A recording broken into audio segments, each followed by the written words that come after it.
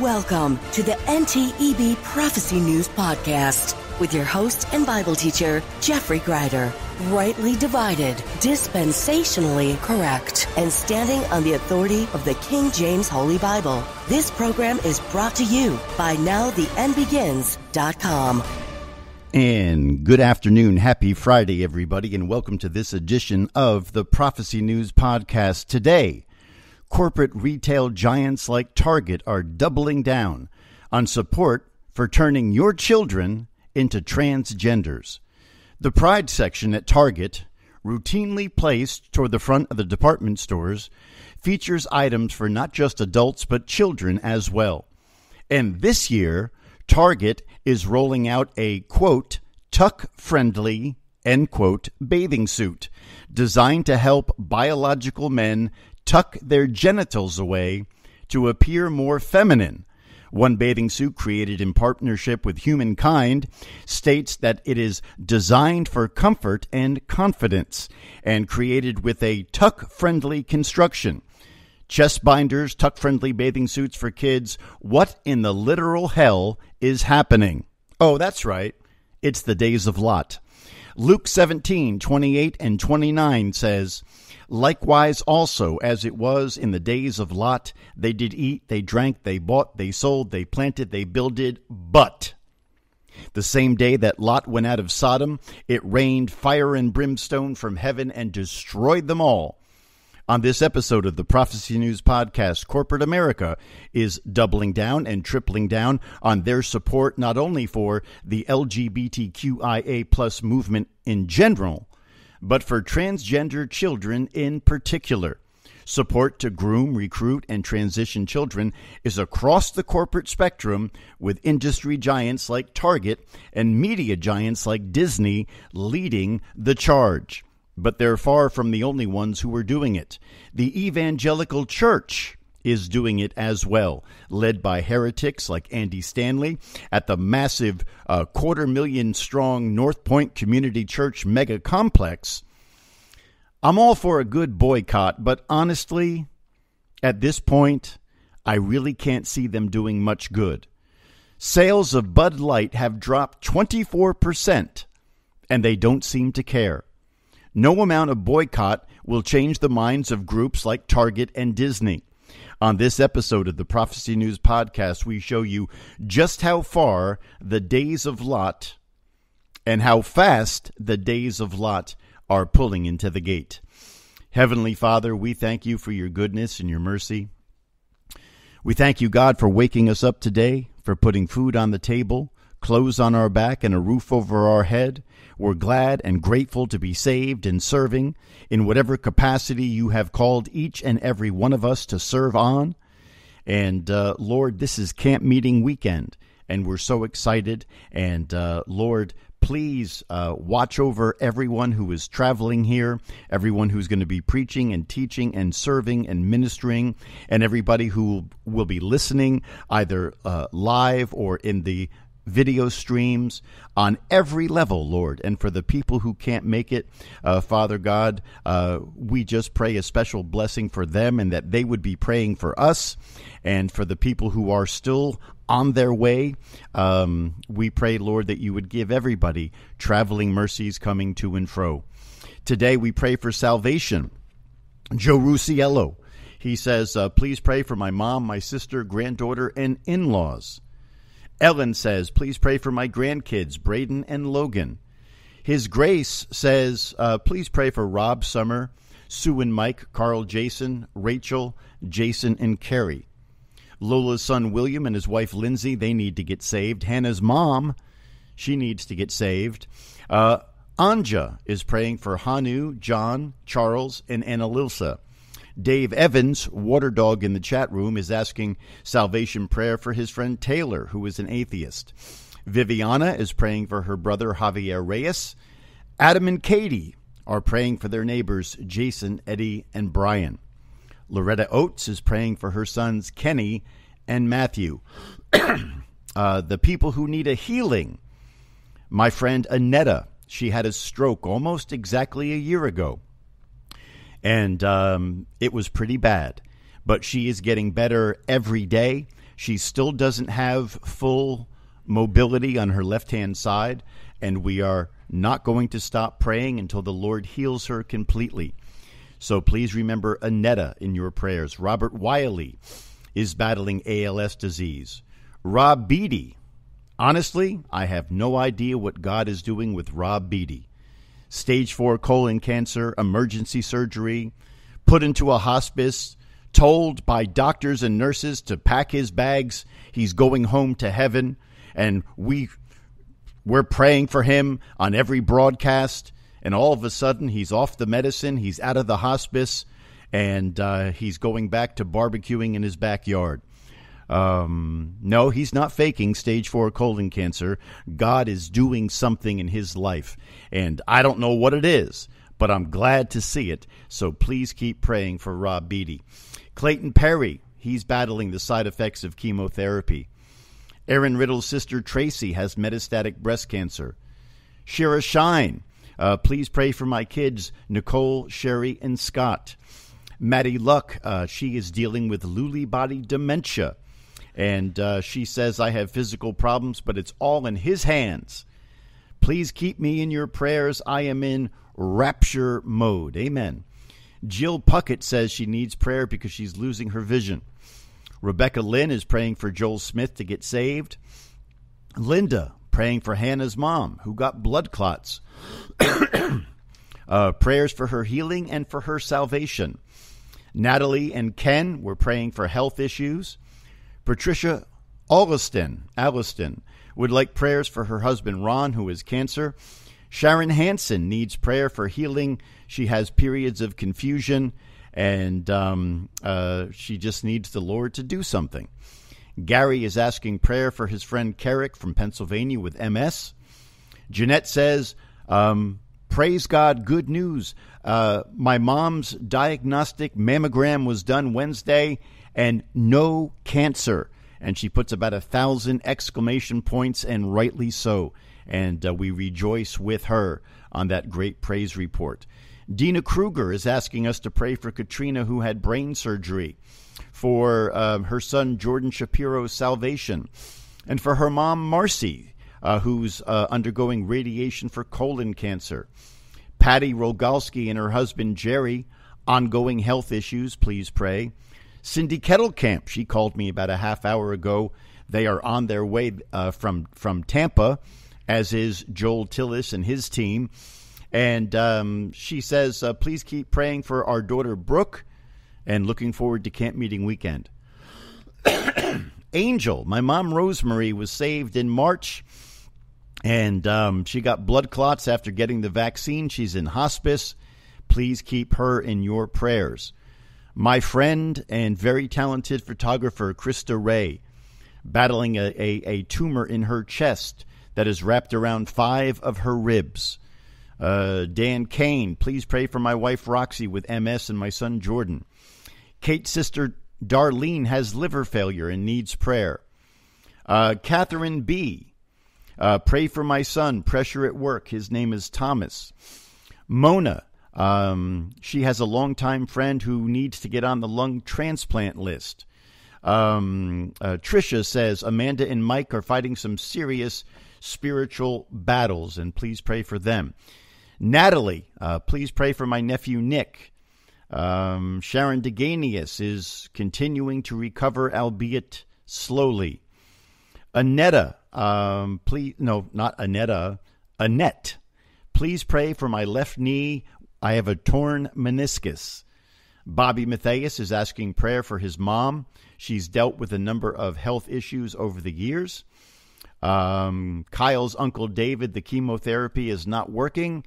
And please pray for the doctors to have wisdom on alternative treatment options. Dara says, my dog Bella has a tumor and will be having surgery. Please pray. Derek O'Reilly, my grandmother Rose is 98 and currently not well and just wants to go home to be with the Lord. Please pray for her.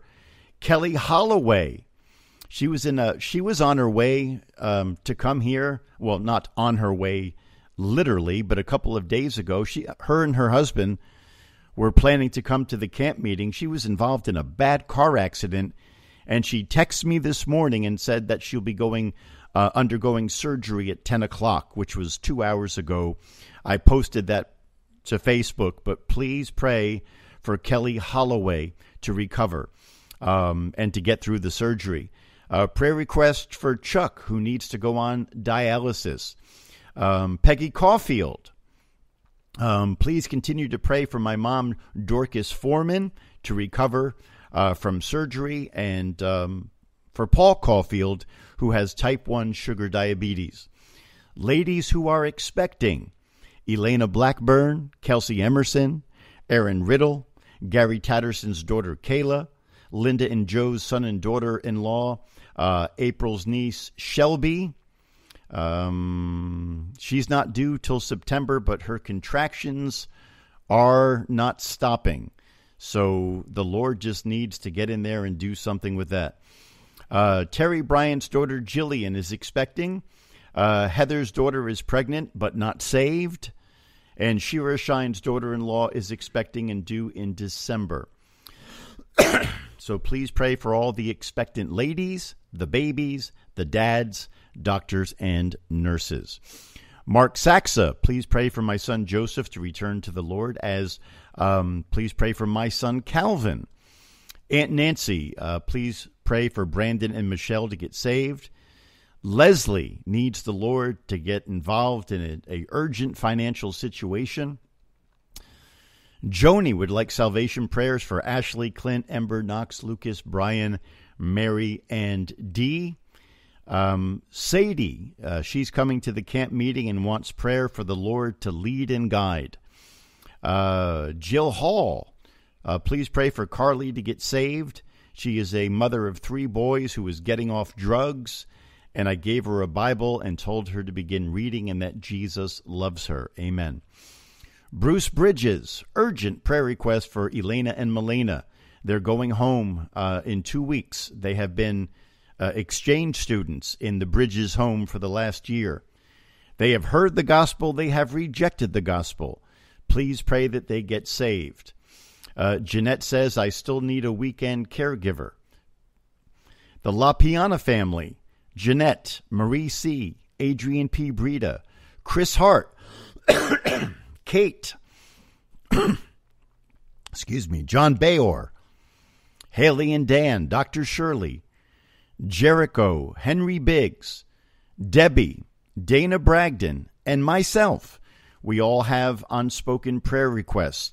Please keep Mike Hensel in your prayers as he continues to seek the Lord's guidance and medical guidance regarding his knee. And please keep Tricia in your prayer as she does the same, seeking the Lord's guidance and medical guidance regarding her hip. And Gail Comfort as well. Gail, who works at the bookstore, is scheduled for hip replacement surgery, as is my friend Ethan. Lots of people having hip and knee replacement surgeries. Jericho Daly says, praying for my throat and my lungs. Thank you. I appreciate that.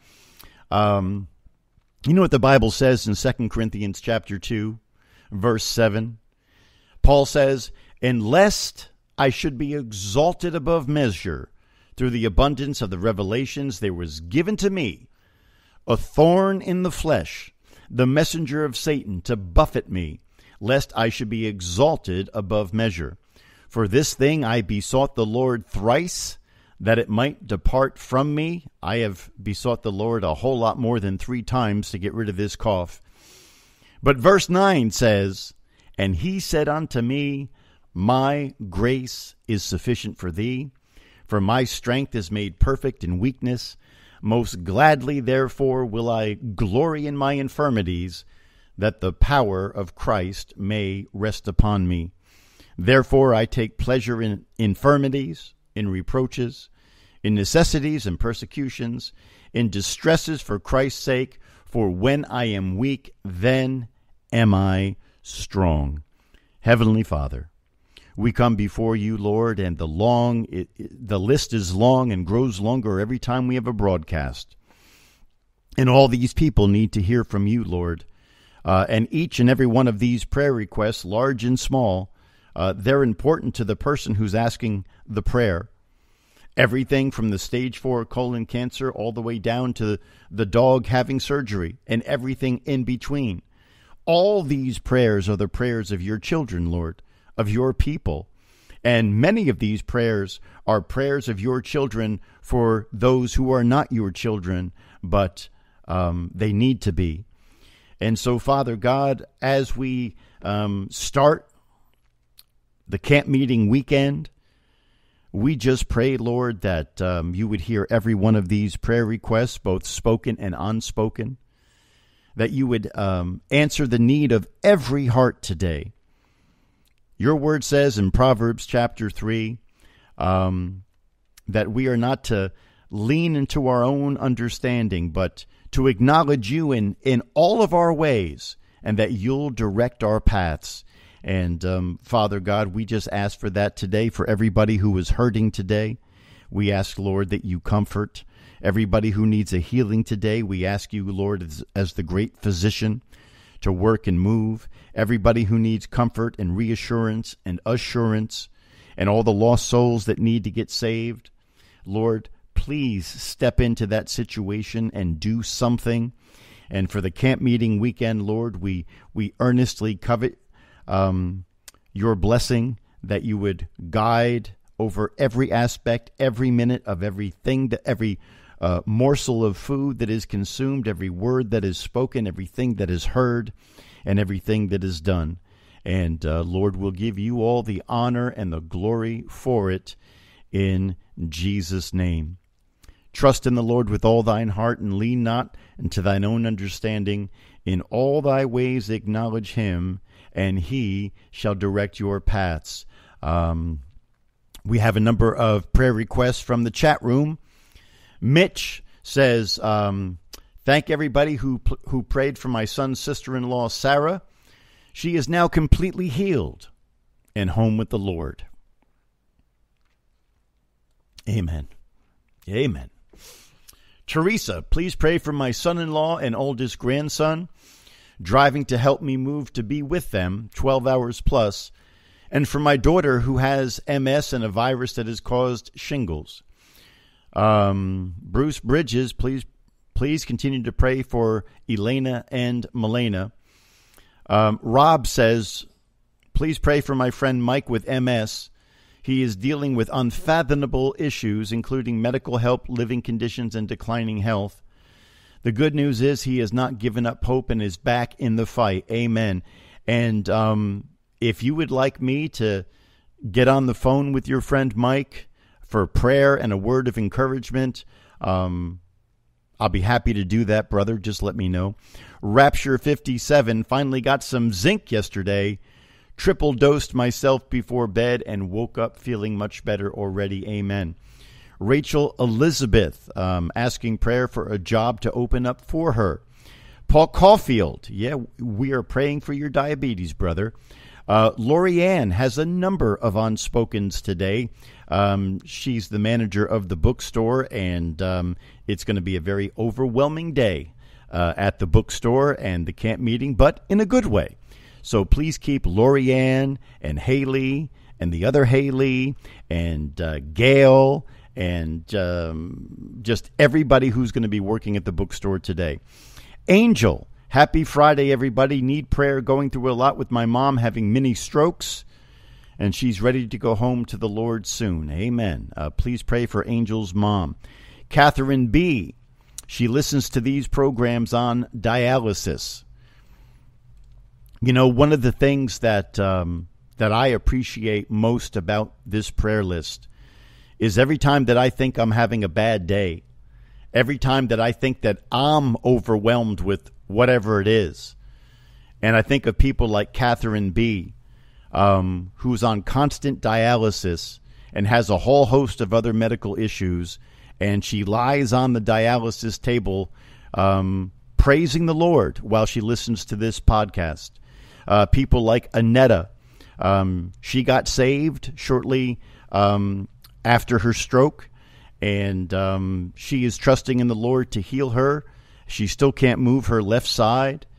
And, you know, Our time here is short. It really, really, really is. And we need to keep lifting each other up in prayer, to be praying for ourselves. You know, a lot of the times Christians will say to me, "Oh, no, don't pray for me, brother. I don't want to be selfish." That's one thing that you should be selfish about. You should pray for yourself. Lord, thank you for the food. Thank you for waking me up. Lord, keep me on the straight and narrow path. Father God, forgive me where I go wrong, and whatever the case may be. And keep short accounts with the Lord. You should be bringing yourself up before the Lord constantly, but you should also be bringing up others before the Lord as well. Prayer is the greatest power that we have after salvation. So, Heavenly Father, we thank you, we praise you, we commit this time to you, and ask you to work and move in a mighty way. In Jesus' name, amen. Amen, amen. Well, welcome, everybody. Glad that you're here today. Welcome to everybody in the studio. It's good to see all these friendly, smiling faces. And I look forward to the day when maybe this podcast, this broadcast, we will have a dedicated studio that can have a live audience. I think that would be great. But, you know, we'll just leave that in the Lord's hands. Today I want to talk, turn to Luke 17. I want to talk about something today, and at 6 o'clock today at the bookstore, we're going to have a live Soul Trap broadcast with Pastor Joel Tillis from Suncoast Baptist Church, and it's going to be a panel. It's going to be myself and Dr. Bill Grady, Pastor Dave Struble from Solid Rock Baptist Church in Sparta, New Jersey, and Pastor Joel Tillis is going to be the moderator, but he's not getting off that easy. He's going to have to answer his own questions. But one of the things that we're going to talk about today, and for those of you that can't make it, the entire podcast will be live streamed on the Soul Trap YouTube channel. And I did an article yesterday about the camp meeting, and in the bottom of that article is the link for the live podcast of the Soul Trap. And I hope all you guys will be watching that. But one of the things in Luke chapter 17, and this is the companion passage to Matthew chapter 24, and take a listen to what Jesus says, and we're just going to read a little bit of 8 verses. We're going to do Luke 17, 22 through 30. And he said unto his disciples, The days will come when ye shall desire to see the days of the Son of Man, and ye shall not see it. You know, in the New Testament, Jesus is called the Son of Man. That's when he's dealing with the Jewish people regarding the kingdom of heaven. And then he's called the Son of God. That's when he's dealing with the born-again people who are the body of Christ. And this is one of the many, many ways that we know that the kingdom of heaven and the kingdom of God are two separate kingdoms. Now, when you read Matthew, Mark, and Luke, you see very, very obviously that Jesus talks almost interchangeably about the kingdom of heaven and the kingdom of God. The reason for that is that Jesus Christ is the king of both those kingdoms. And wherever he is, both those kingdoms are present. And something happened in, keep your finger in Luke 17, and I think it's Matthew 21, where he says that the kingdom of God is taken from you and given to a nation who is going to bear the fruits of that. Let me see if I can find that. Where is that verse? Yeah, here it is, Matthew 21:43. Jesus says, talking to the Jewish people, well, actually 42. Jesus saith unto them, Did ye never read in the scriptures The stone which the builders rejected, the same has become the head of the corner. This is the Lord's doing and is marvelous in our eyes. Now, what is one of the consequences of the Jewish people rejecting that chief cornerstone, which is Yeshua HaMashiach, Jesus the Christ? Well, verse 43 of Matthew 21 tells you the price that the Jewish people have to pay.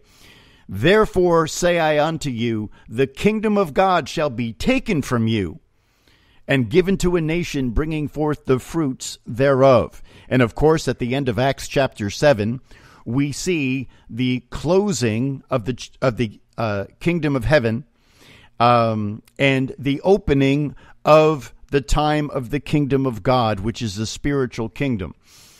So back in Luke chapter 17, Jesus says that you'll desire to see one of the days of the Son of Man, and ye shall not see it. And they shall say unto you, see here, or see there. Go not after them, nor follow them. For as the lightning that lighteneth out of the one part under heaven shineth unto the other part under heaven, so shall also the Son of Man be in his day. But first must he suffer many things and be rejected of this generation. And then he skips 2,000 years into the future. Verse 26 says, and as it was in the days of Noah, so shall it be also in the days of the Son of Man. They did eat, they drank, they married wives, they were given in marriage, until the day that Noah entered into the ark, and the flood came and destroyed them all. Likewise also, as it was in the days of Lot, they did eat, they drank, they bought, they sold, they planted, they builded. But the same day that Lot went out of Sodom, it rained fire and brimstone from heaven and destroyed them all. Even thus shall it be in the day when the Son of Man is revealed. Revelation 19. So, what are we talking about today?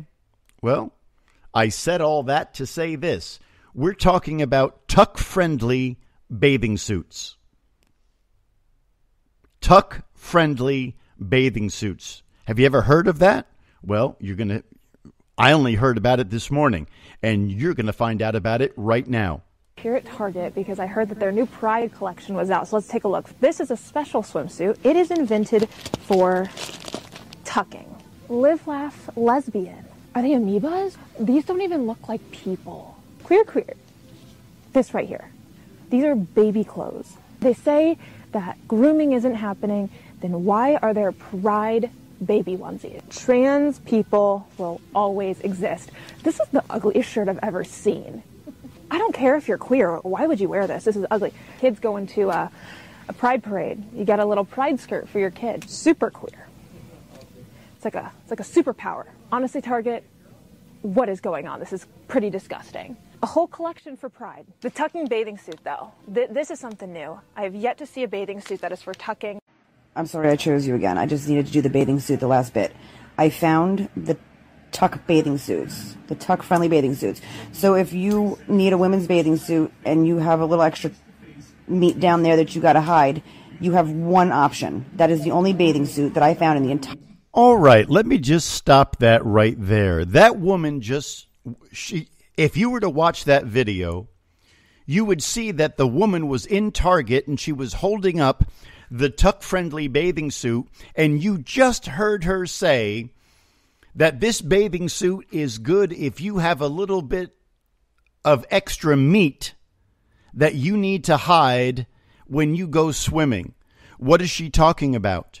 Well, she's talking about men who have penises who want to dress up like a woman, and they want to wear a bathing suit, and they want to make you think that they're a woman, but they don't want to have their penis removed.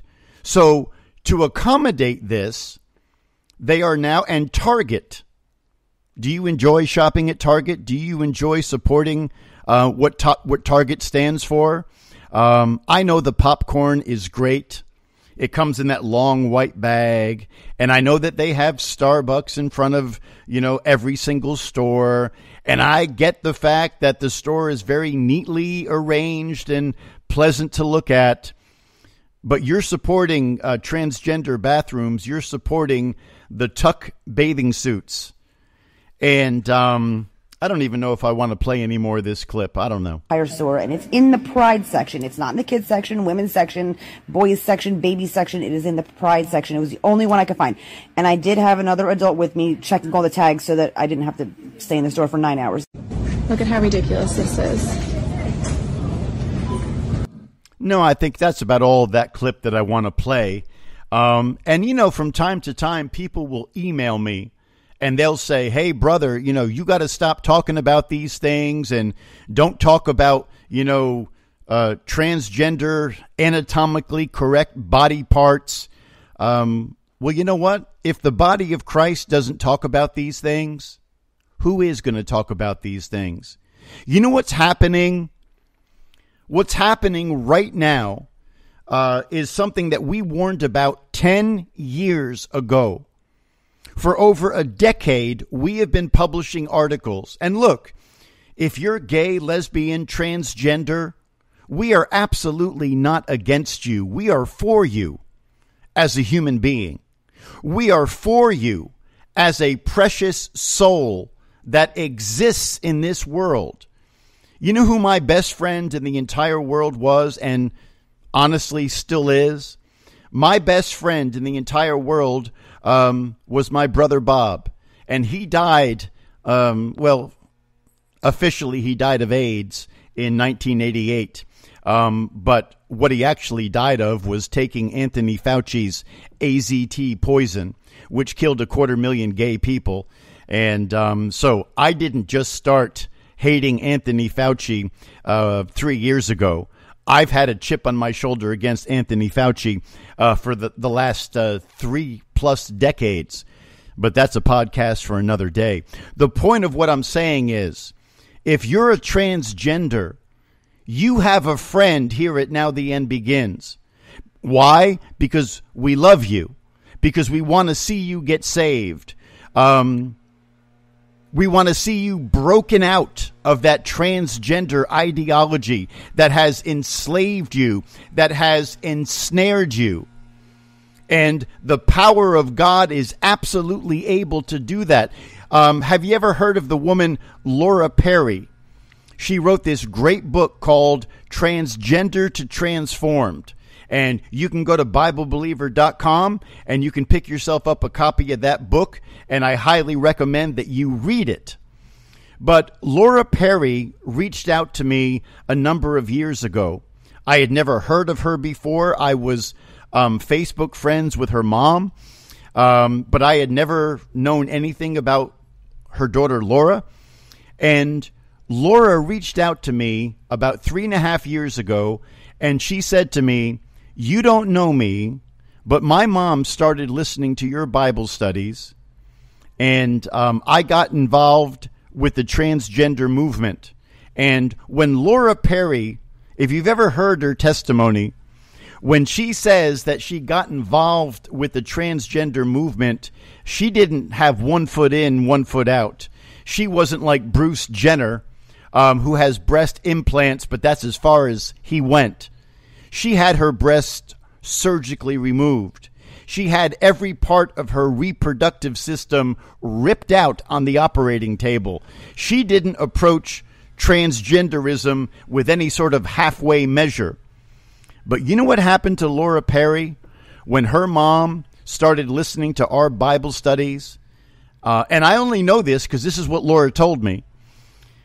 When her mom started listening to our Bible studies, and then her mom started this prayer group with other women at the church, and then she finally got Laura to listen to a couple of our Bible studies, and Laura said to me, she said, when you started talking about the rapture and how much that you're looking forward to that and what the qualification is for the rapture, people write to me all the time. They say, how good do I have to be taken up in the rapture?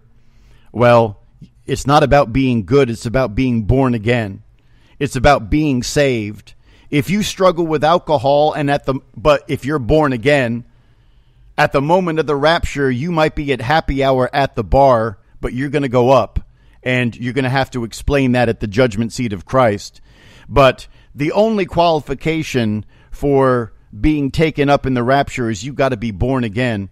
And long story short, Laura started really listening to our Bible studies, and the day came where the prayer group that her mom had for her, and a combination of everything, we just played one small part in that.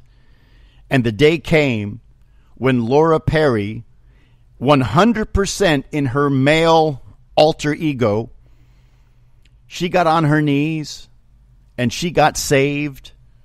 And she came up from that, and she was released from the bondage of transgenderism. And today, she has been restored to a beautiful young lady. She got married 2 years ago, and she travels the country with an open heart, pleading with transgenders to get saved.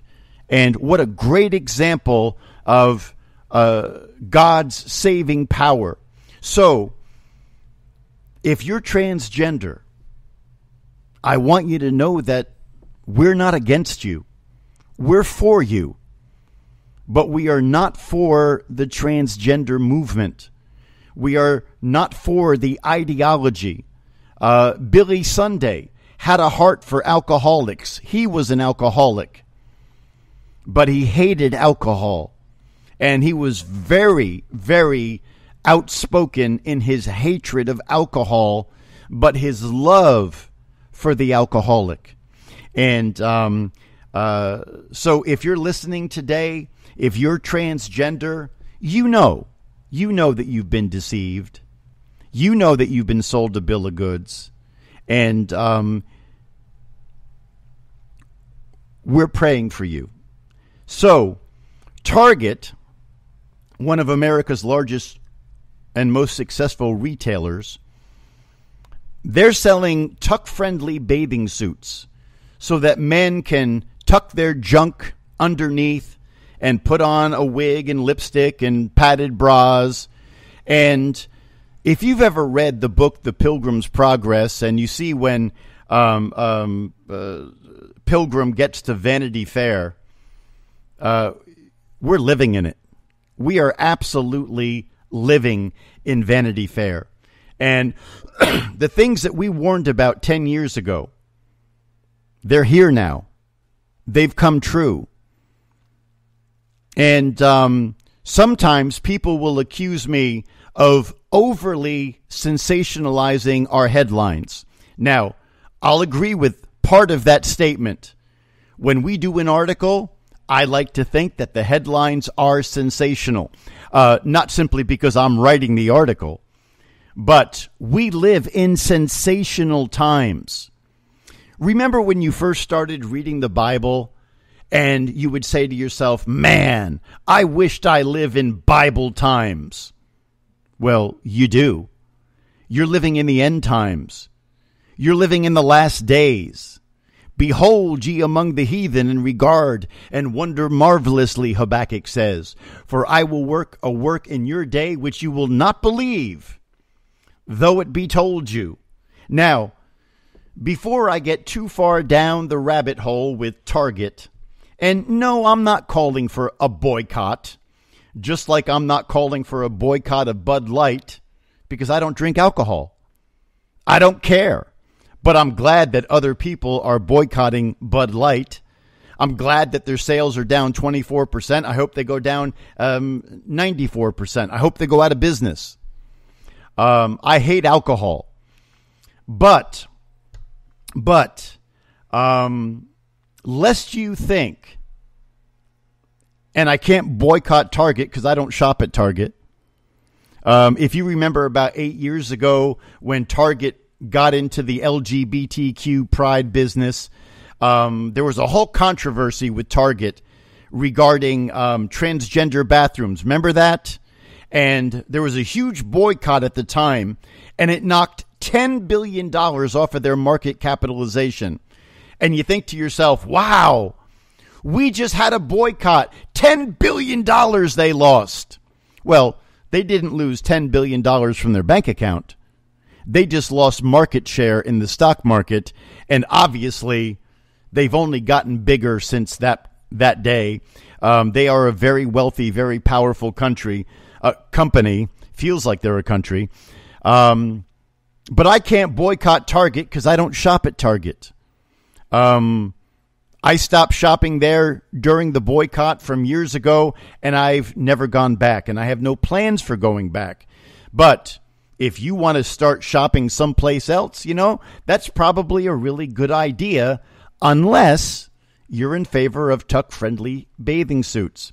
Now, I don't want you to think that all of this stuff that we're talking about is exclusively coming from the Fortune 500 companies. I used to work for multiple Fortune 500 companies. When you see me here at the studio, and most of the times I'm wearing shorts and I have a ponytail and T-shirt with the sleeves rolled up, I do not look like a corporate employee. But there was a day when I was a creative director at Bristol Myers Squibb, when I was a creative director at Bracco Diagnostics, a $3 billion Italian pharmaceutical company. And there was a day when I worked on the team at Citibank in a 100% corporate mode. So I understand a little bit about corporations. And I can remember back in 2012, 2013 at Citibank in Jacksonville, Florida. And I worked on the team that supported the website. If you have a Citibank credit card, I worked on the website that supported that. And I can remember, if you've ever been to their headquarters, it's 3 large buildings. And in the middle building, it's kind of like the main building. In the middle building, there's this big, 30-foot, 40-foot atrium. And I'll never forget watching them decorate it for Pride Month, and then seeing the emails that were coming across my corporate email. And these corporations, they are not just supporting the LGBT movement. They are expanding it. They are funding it. I can remember one email that I got that was sent out to everybody. And the email said that if you were gay, lesbian, transsexual, whatever your initial was, if you wanted to publicly come out of the closet, then you would be eligible for a raise and a promotion, for being moved from a cubicle to an office. And all you had to do was be willing to put a sign on your office or cubicle saying that you were part of the Citibank Pride team. Now, I know that sounds like I'm making it up, but I'm not making it up. I had that email. I lived through that. That was 10 years ago. It's gotten 10 times as bad. But I don't want you thinking that this is only a problem with corporate America. You know where it's happening just as much? In the Pentecostal church, in the charismatic church, and in the lukewarm Laodicean evangelical church. Now, you might say to me, no, not the Southern Baptist Convention. Yep, Southern Baptist Convention. Take a listen to this clip. Her name is Rachel Gilson, and she is the co-pastor wife of Andy Wood, who was the replacement for Rick Warren at Saddleback Church.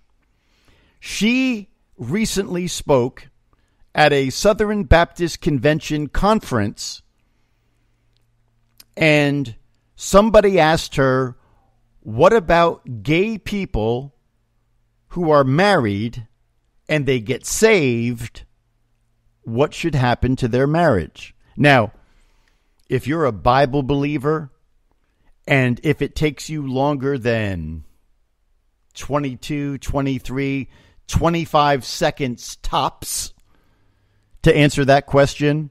If it takes you longer than 45 seconds to give me at least 3 Bible verses supporting your position, well, you might want to get back to your daily Bible study. But take a listen to what co-pastor at Saddleback Church, Rachel Gilson, had to say at a Southern Baptist Convention speakers conference. I have gay married parents because gay marriage is legal in all 50 states now. So I guess my question is, where should I be in terms of my support of that marriage, since it is the covenant of marriage? Should I be looking for, should I be supporting a divorce, even though God said he hates that as well? Or should I be looking for them to kind of, I don't know. All right. So the man who's asking the question, he's very honest. I think it's a great question. If you've ever spent time in front of people, speaking to groups of people, or if you were on an interview show or a podcast or whatever the case may be, if you're a minister and somebody asks you a question like that, that's what we call a softball question. Meaning, and now I know I don't mean to offend any ladies who play women's softball. I used to have a teacher friend of mine, and she played on a state champion softball team. And the back of her shirt said, "At 70 miles an hour, there's nothing soft about it." So I get it. Women's softball is very competitive, and so no offense if you're on a women's softball team, but this type of question is what they call a softball question, from the perspective is that you as the minister should be able to instantly and easily answer this question without any preparation if you believe the Bible. Well, Rachel Gilson, she had half of that right. She had an immediate answer. But take a listen to what her answer is. I think it's a great question, right? Like, we know that the laws of our country don't match what God's laws say. That's fine. We don't live in ancient Israel. We don't live in the New Jerusalem. We live in America. So we respect the laws of the land. I'm right with her so far. We don't live in ancient Israel. Check 1. We don't live in New Jerusalem. That's not until Revelation 21. Check 2. We respect the laws of the land. Check 3. Paul says, "In as much as is within you, live peaceably with all men." I get it. And then she said this. As we think about, and especially like your parents, like you love your parents. I'm sure you see them all, we also get annoyed with our parents, right? Let's be real, right? But you see them as full people, like you see, which is good. Like, we should be seeing all the people in our life as full people. So when we think about, I don't know your parents, I'm not going to speak too particularly into it, right? But as we think about the question of people in a same-sex marriage who maybe come to know the Lord, this is a real situation that I've encountered in my life. I met a woman recently in St. Louis who was actually she was in a marriage to a woman and was processing what to do because she had come to the Lord, but her wife hadn't. We need to recognize in this situation, right, that these are some very tender things. And if we just walk around being like, "I've got some great ideas," like, you don't know anything. You don't know anything about what this relationship has been like. All right, so Rachel Gilson, she very quickly transitioned, pardon the pun, she very quickly transitioned over to, well, I personally know 2 women who are married and they got saved. And now, what about that marriage? Well, if you're a minister of the gospel, here's the answer. Romans 1:22. Professing themselves to be wise, they became fools and changed the glory of the uncorruptible God into an image made like to corruptible man and to birds and to 4-footed beasts and to creeping things. Wherefore, God also gave them up to uncleanness through the lusts of their own heart, to dishonor their own bodies between themselves. And look down in verse 26. For this cause, here's the context, God gave them up to vile affections, for even their women did change the natural use into that which is against nature. Now, you don't have to beat somebody over the head with that. When I preach on the streets, I've never used a bullhorn. I've never used a megaphone. I've never jabbed my finger in somebody's face. I've never used the expression while street preaching, you wicked sinners, you miserable drunks.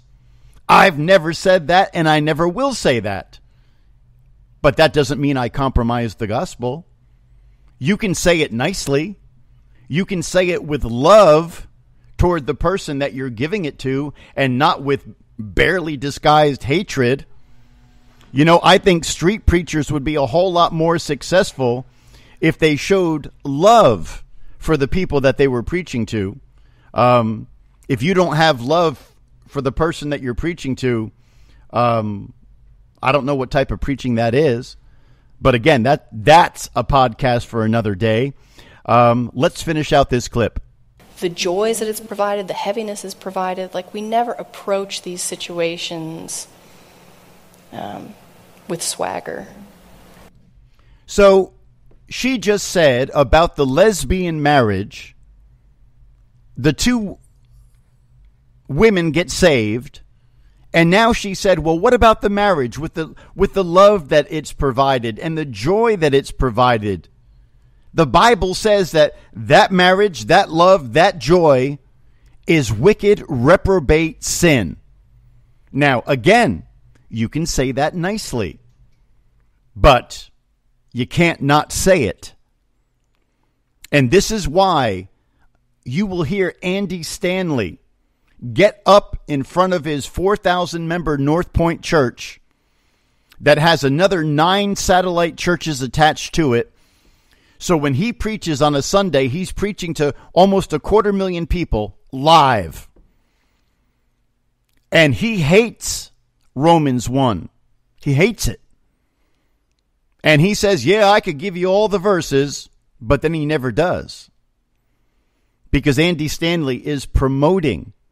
And we're going to talk about that before the podcast is done. If we've got a relationship where they're trusting us to speak in and trusting us to draw near, we want to listen really carefully.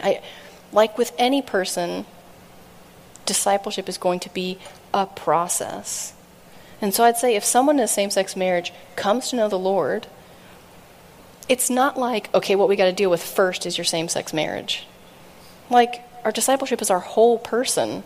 When we come to Christ, there are a lot of things that need attention, that need forgiveness, that need healing, that need adjusting.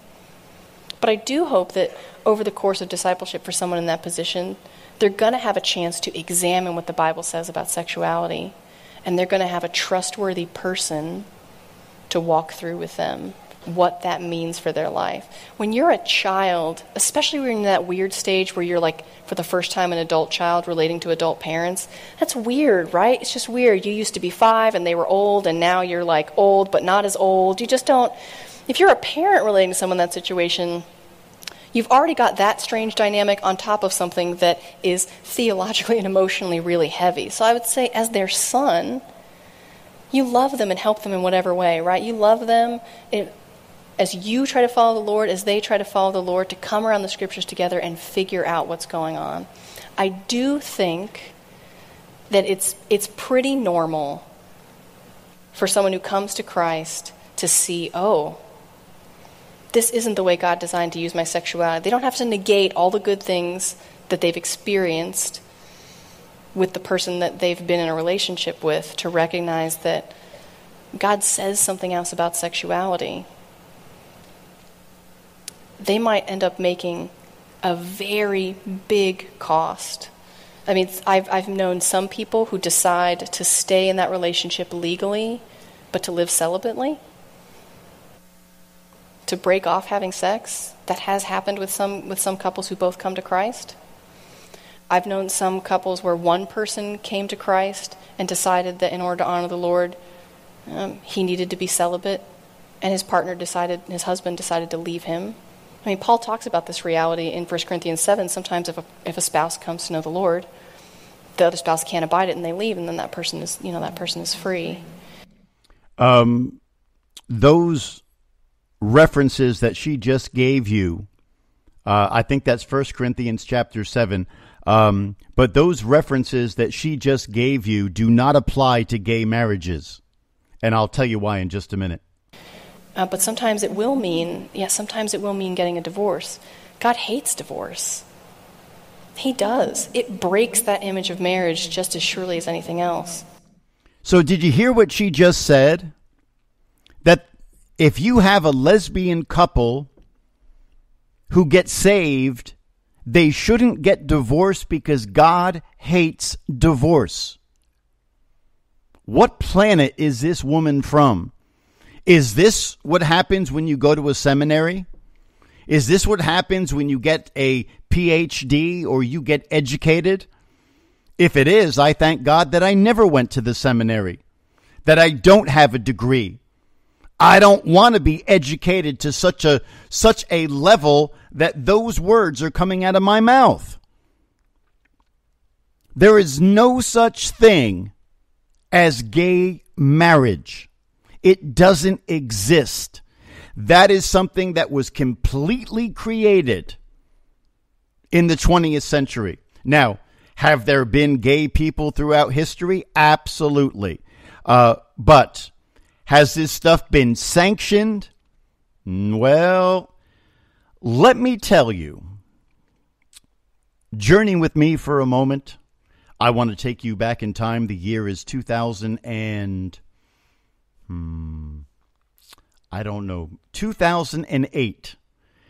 I want to take you back to the day that America elected our first gay president.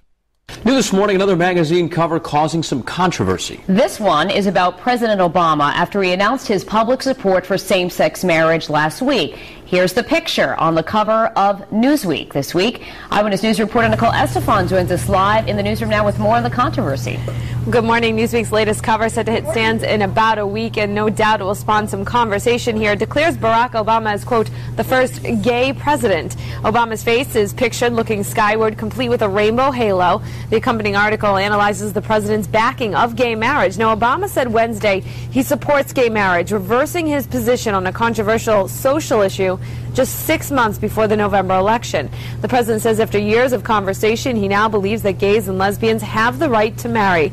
Meanwhile, the presumptive Republican presidential nominee, Mitt Romney, reiterated this weekend that he believes marriage is between a man and a woman. At least one area politician is weighing in on the issue. People get that this is about human dignity, and I applaud the president for standing up for human dignity. That is an American value. Newsweek's latest issue will be on the stands May 20. All right, so if you go back to the year 2008 when Barack Obama was elected, and here's a fun fact for you. That was the same year that God put on my heart to start Now the End Begins. It wouldn't launch until 2009. But when Barack Obama became president, and don't give me any jazz about I didn't like him, I didn't vote for him because he was black. My son-in-law is black. My granddaughter, who is scheduled to be born sometime in mid-July, is going to be 50% black. Don't give me any jazz about feelings about black people. I was 100% against the Obama agenda, whatever color he was. Now, Newsweek put him on the cover and said that Barack Obama was America's first gay president. Now, I want to string a couple of semi-conspiracy things together for you, but I think it will make sense.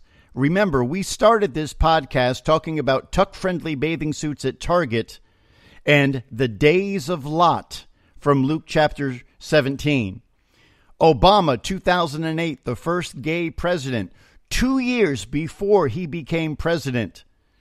This is what the man who would become his vice president had to say about marriage. The president used his radio address yesterday and tomorrow in the Rose Garden to talk about a constitutional amendment to ban gay marriage. You know, think about this. The world's going to Hades in a handbasket. We are desperately concerned about the circumstance relating to avian flu. We don't have enough vaccines. We don't have enough police officers. And we're going to debate the next 3 weeks, I'm told, gay marriage, a flag amendment, and God only knows what else. I can't believe the American people can't see through this. We already have a law, the Defense of Marriage Act, where we've all voted, not where I voted and others said, look, marriage is between a man and a woman, and states must respect that. Nobody's violated that law. There's been no challenge to that law. Why do we need a constitutional amendment? Marriage is between a man and a woman.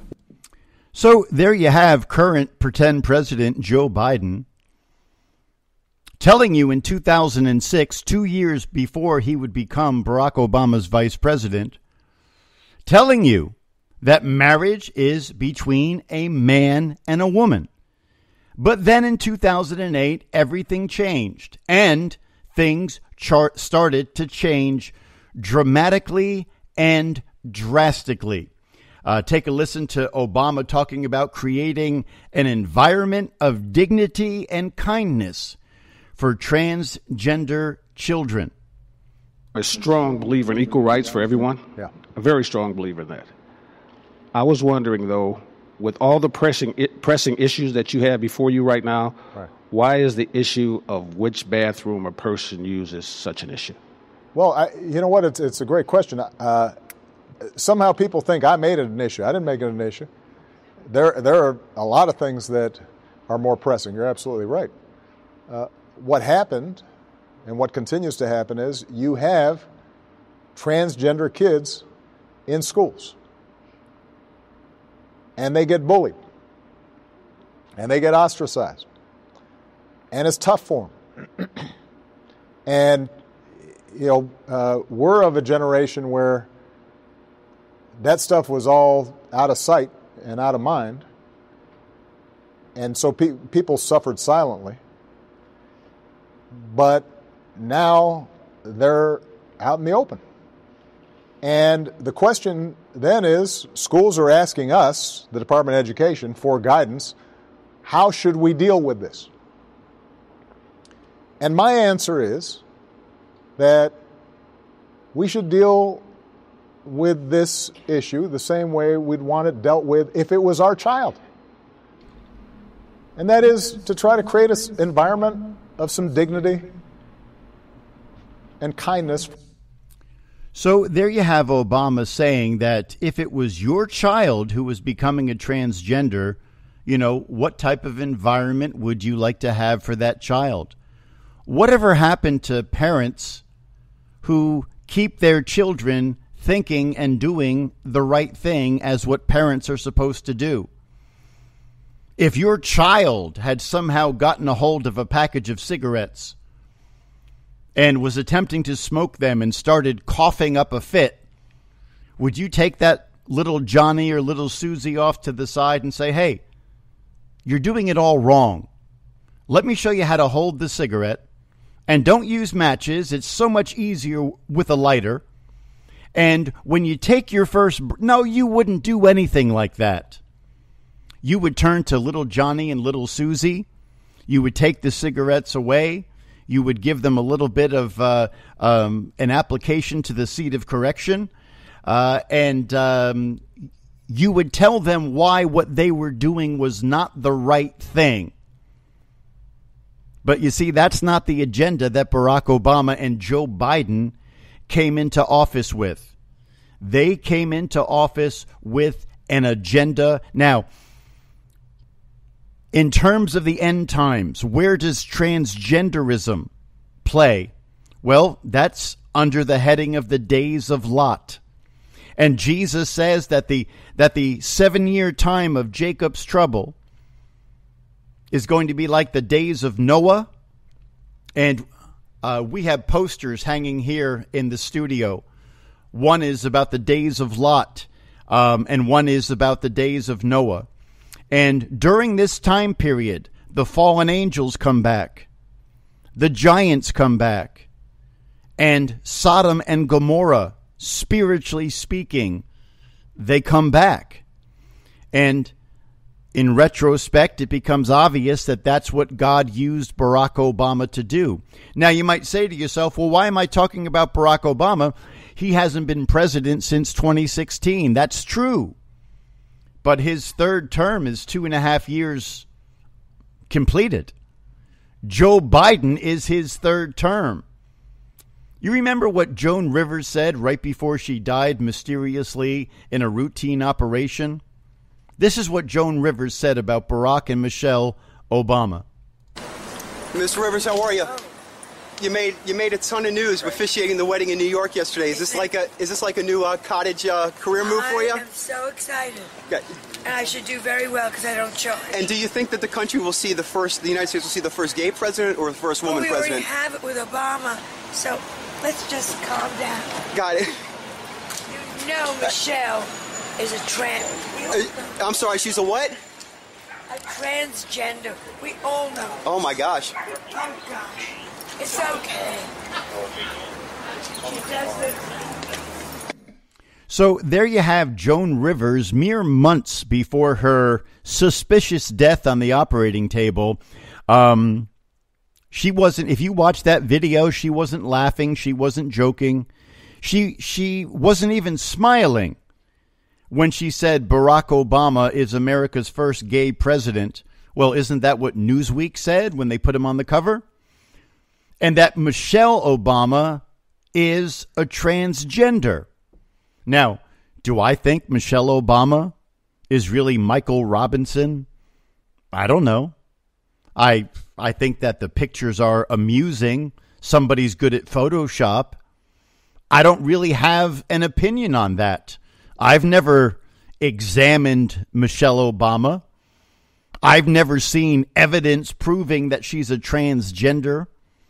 All I know is that Joan Rivers said shortly before her death that Obama was gay and Michelle was a transgender man.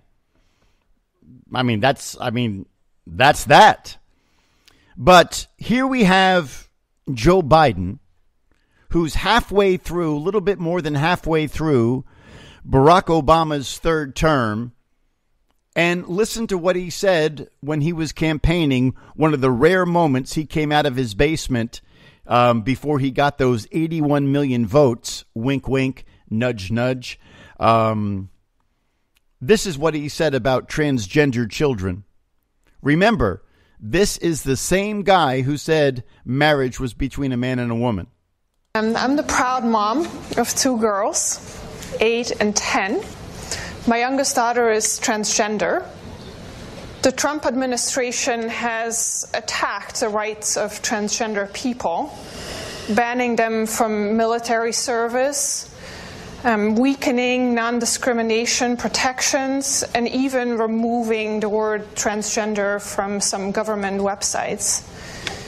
How will you, as president, reverse this dangerous and discriminatory agenda and ensure that the lives and rights of LGBTQ people are protected under U.S. law? And again, the question is not about the rights of LGBTQ people. The specific question is, what about transgender minor children? This is what Joe Biden said. I will flat out just change the law. Eliminate those executive orders, number one. You may recall I'm the guy who said, I was raised by a man who I remember I was being dropped off. My dad was a high school educated, well-read man who was a really decent guy, and I was being dropped off to get an application in them. Joe Biden said on his first day in office, he would just flat out change the law. Now, to his credit, the very first executive order that he signed, he kept his promise. He changed the law regarding transgender children. Daniel 2:21 says, and he changeth the times and the seasons. He removeth kings, and he setteth up kings. He giveth wisdom unto the wise, and knowledge to them that know understanding. Do you see where we are? I hope that I've been able to paint a successful picture for you, that you're living in the warm-up to the days of Lot. This is not something that's coming. This is something that has arrived. Number of years ago, and let me see if I can quickly pull up this article. A number of years ago, I wrote this article and I took a lot of heat for it. And people said that I was crazy and I was just being sensational. And this is an article that we wrote. Let me see what the year was. The title of the article is Under the Banner of the Rainbow Battle Flag, God is Judging a Godless America by allowing the LGBTQ plus P for pedophile army, and that's coming. You can bet the farm on that. Minor attracted persons, whatever you call it, that's coming. I guarantee it. You can write it down, you can mark it down, you can quote me on it, and I promise you that that is going to age very well, but in a bad way. But we did this article called Under the Banner of the Rainbow Battle Flag, God is Judging a Godless America. Donald Trump says that we got to make America great again. It is impossible. I want you to imagine that you own your own home or you rent a home, and one day the sewer starts backing up, and it backs up so badly that it's kind of coming up through the kitchen pipes, and a little half-inch of sewer water is in your kitchen sink, it's in your bathroom sink, it's in your bathroom toilets, and when you come home from work that day, you open the door and immediately, like you're hit in the face with the heel of somebody's hand, you smell that sewer coming up. Do you take the Febreze and do you spray that? What do? Do you put something over your nose so you can't smell? No. You get on the phone and you call the plumber, you call whoever maintains sewers, and you say, you got to come over and you got to fix my sewer problem. And if it's a really bad problem, they're going to have to rip up the ground and put a new septic system in. That is the only way to take care of that problem. So, you want to make America great again, but you want to allow transgender children and tuck-friendly bathing suits and biological men in the same bathrooms and restrooms and changing rooms as actual women. You want to allow that, but on the surface, and this is not an anti-Trump thing that I'm saying. I'm just simply saying you can't put a cover on a pile of dung and have it be anything other than a pile of dung with a nice cover on top of it. And that's what this whole Make America Great Again. Can you make America great again? Yeah. You got to get rid of every law for LGBTQIA. There are already enough laws on the books that if a human being is verbally assaulted, that's a crime. If a human being is attacked physically, that's a crime. If a human being is killed, that's all these things are crimes. We don't need separate anti-discrimination laws for these imaginary categories that we've created. And we've allowed and we have created an environment that is encouraging children. I used to be a school teacher. I taught music from K through 12. I know a little bit about children. I'm a father of 3 kids. I was raised with 4 brothers. I understand siblings. I understand children just a little bit. And if you expose them to all this stuff, well, they're going to want to try it. Some of them anyway. This is what Adolf Hitler did with the Hitler Youth. People think that he just showed up in 1933 and all out of nowhere. Well, the truth of the matter is he joined the National Socialist German Workers' Party, the NSDAP, in 1920. He created the Hitler Youth in 1921.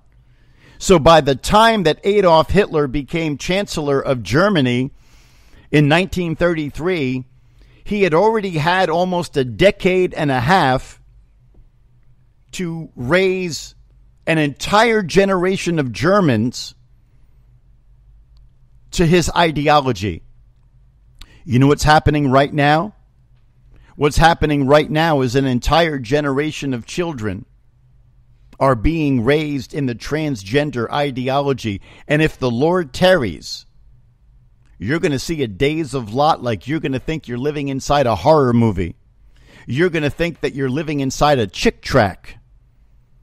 That's how bad it's going to get if the Lord tarries. So you better buckle up and you better get ready, because that we are on a collision course with that. We are on a collision course with this. I think children are only unsafe at drag shows when a shooter shows up to kill them. That's right. That's where the threat is.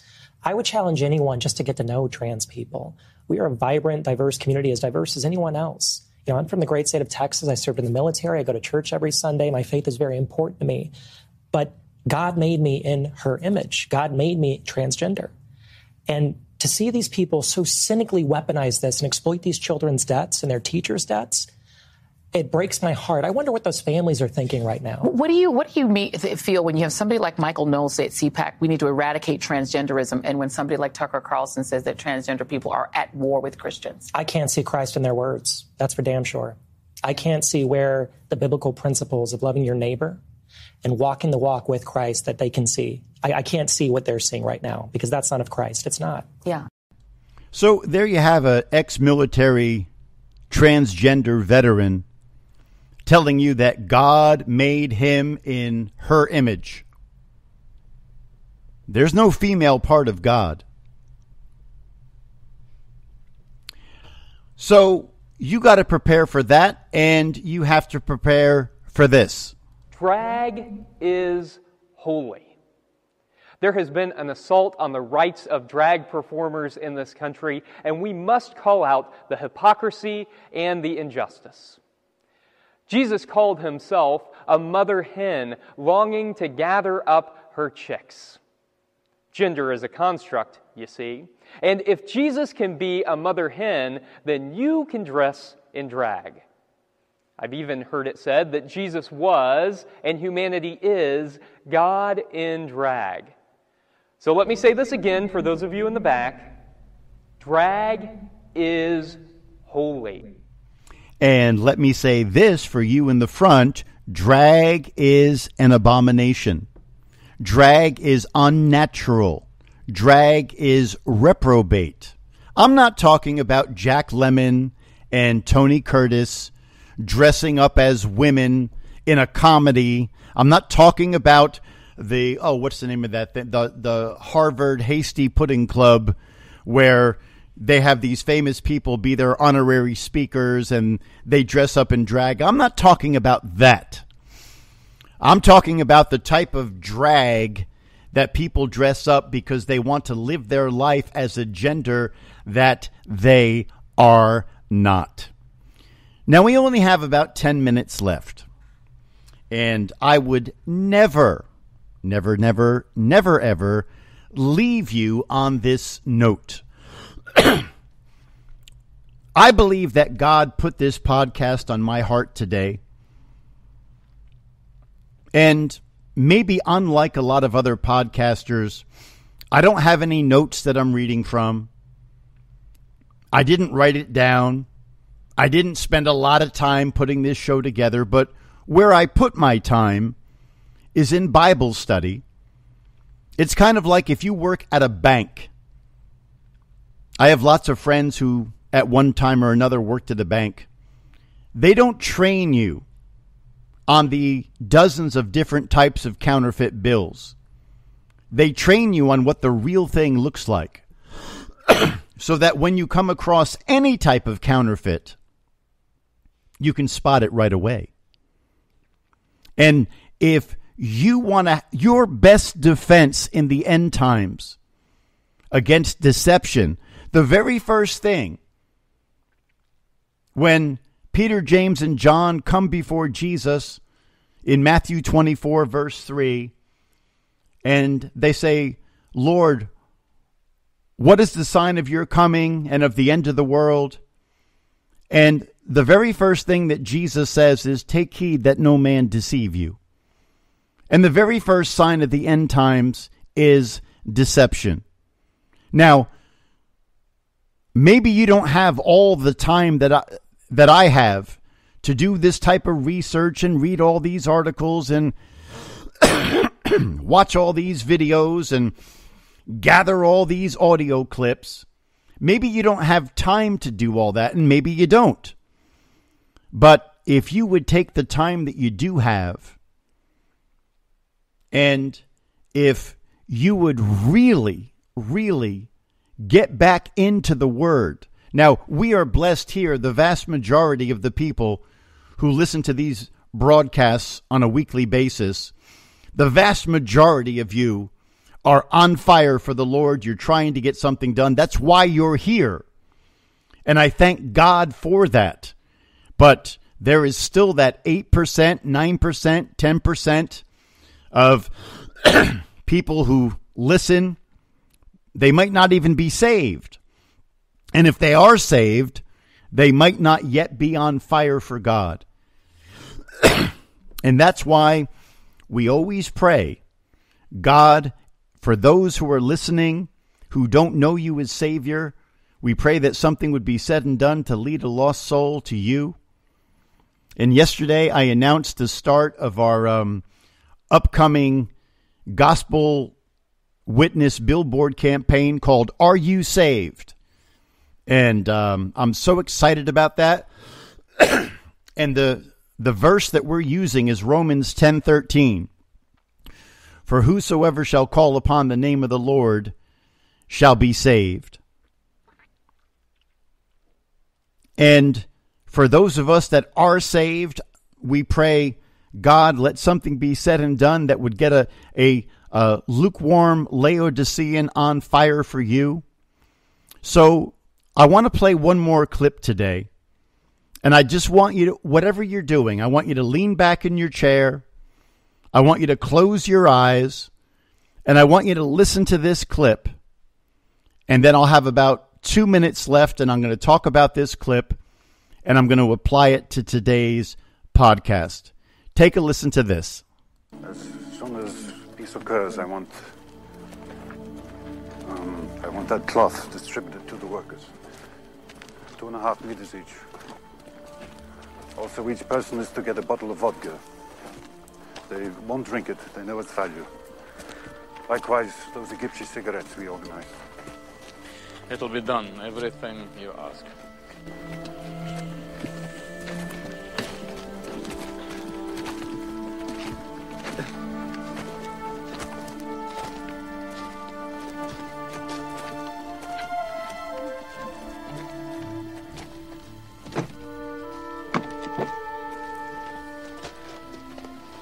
We've written a letter trying to explain things in case you were captured.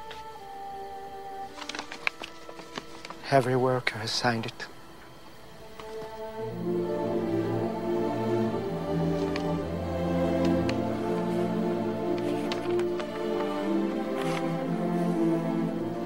Thank you.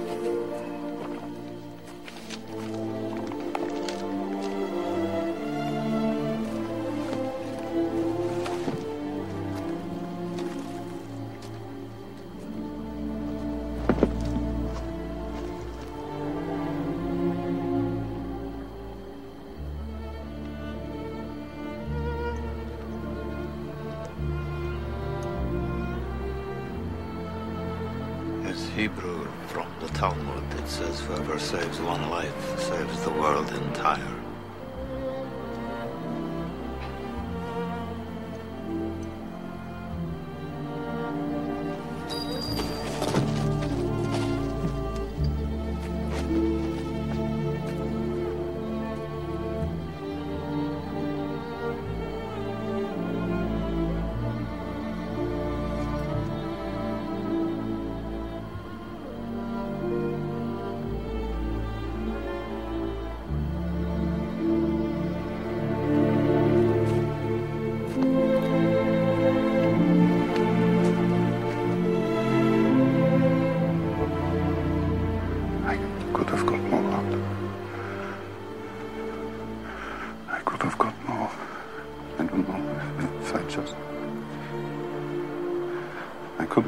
Oscar, there are 1,100 people who are alive because of you. Look at them. If I'd made more money.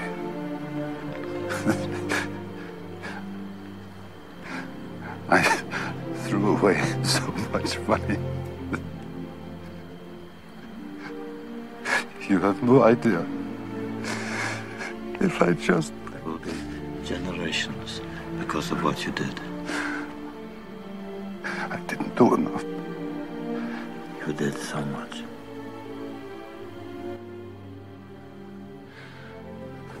This car.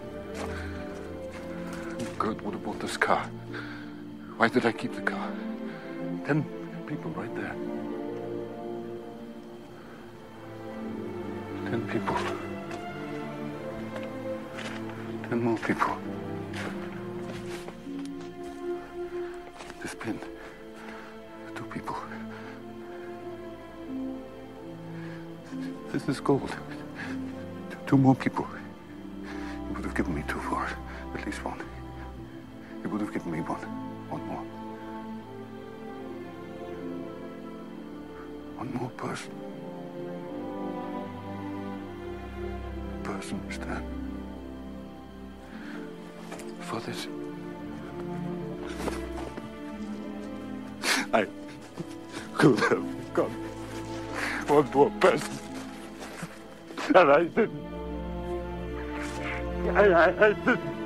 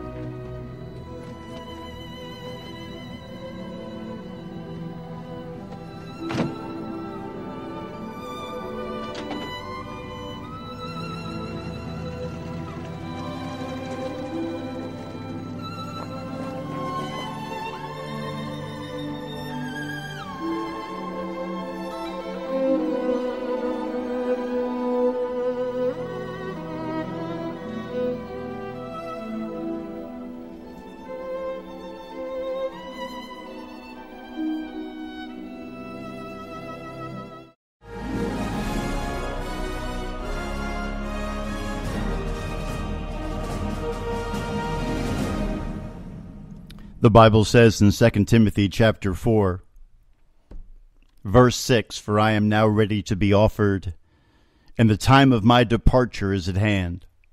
I have fought a good fight. I have finished my course. I have kept the faith." Paul says, "Henceforth there is laid up for me a crown of righteousness, which the Lord, the righteous judge, shall give me at that day." Yeah, Paul, you're going to get a crown. You did some great things for God. He used you to write 14 of the 27 books of the New Testament. But Paul doesn't stop there. He says, "Henceforth there is laid up for me a crown of righteousness, which the Lord, the righteous judge, shall give me at that day, and not to me only." He's talking to you. He's talking to me. Paul says, you want a crown? And not to me only, but unto all them also that love his appearing. Every time I hear that clip from Schindler's List, it reduces me to a puddle of tears. One reason is because God broke my heart for the Jewish people back in 8th grade. And my dad served in World War II. I grew up with that World War II mentality. I was surrounded by World War II neighbors and Holocaust victims with tattoos. I have a great love and compassion for the Jewish people and for the nation of Israel. Absolutely. But the main reason why that clip reduces me to a puddle of tears is because when Oskar Schindler, if you watch that movie and they're presenting him with the gold of that president, I think it was a ring of some kind. And by this point, Oskar Schindler, who starts out only thinking about himself, he starts out only trying to use the Jewish people to make money. But when you get to the end of it, he is saturated in the car. I could have got 10 people for that car. This gold ring, I could have got another 1 soul, 2 soul, 3 souls. When you as a Bible-believing Christian get to the point when you look at people not as targets, but you look at them as eternal souls that are going to exist for eternity, either in heaven or hell, and you get that Oskar Schindler mentality that God has put in your hand the gold for you to be a witness of Jesus Christ, and to not to argue, not to debate necessarily, not to attack the transgenders or the lesbians or anything like that, but to stand for the truth lovingly and firmly and compassionately. I always say, preach to somebody the way that you would have wanted somebody to preach to you when you were lost. Jude says it the best. Jude 1:22. And of some have compassion, making a difference. In others save with fear, pulling them out of the fire, hating even the garment spotted by the flesh. It is time for Christians to get the Oskar Schindler mentality towards lost people. And when you do that, when you look at people as souls, God will give you fruit for your labors. I thank you so much for tuning in today for this Prophecy News podcast. Please pray for our camp meeting weekend and all the things that are going on here, and pray that God would give all of us fruit for our labors. Everybody who attends, everybody who's staying back at home and praying for this weekend. We are really starting to have a very visible impact on the community, and our bookstore gets filled up with each passing day more and more with people who are hearing about what's going on there, and they're stopping in just because they're curious. Pray that God gives us souls for our labors, and we will definitely, I will keep everybody updated with the things that are going on this weekend. But the next thing that's happening, 6 p.m., a live broadcast, a live stream of the Soul Trap coming from the bookstore. And you can go to Now the End Begins to watch that, or you can go to the Soul Trap YouTube channel at 6 p.m. Eastern Standard Time and watch that. Thank you, everybody, for being part of the NTEB global family across America and around the world. Keep us in your prayers this weekend. And Lord willing, as far as a broadcast goes, well, we'll see you for the live stream tonight at 6 o'clock and various live streams tomorrow. And the next broadcast, Lord willing, will be Monday at noon for the podcast. Have a great weekend, everybody.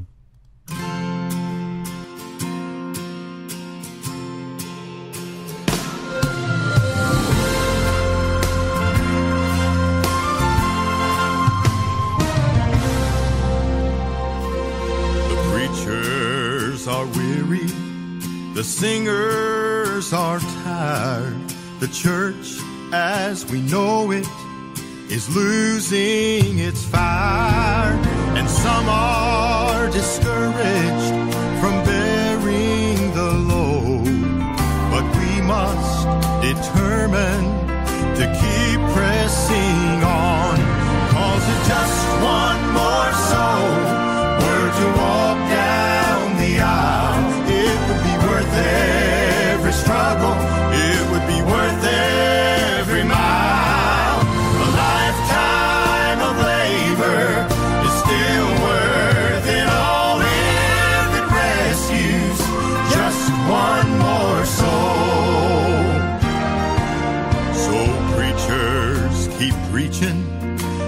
singers go sing, and laymen keep sharing that Jesus is King. The angels have gathered, they're surrounding the throne, and they'll start rejoicing for just one more soul. 'Cause if just one more soul